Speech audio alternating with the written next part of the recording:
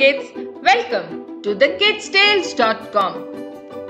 Have you ever wondered where the rain comes from? This is a part of the water cycle.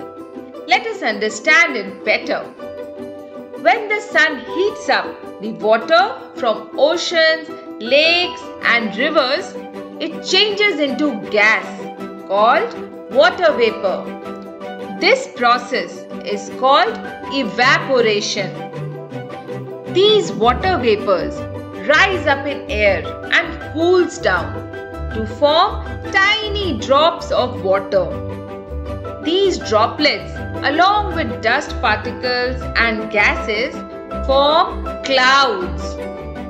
This process is called condensation.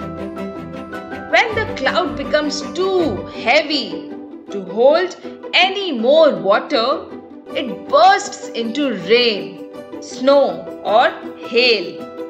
This is called precipitation.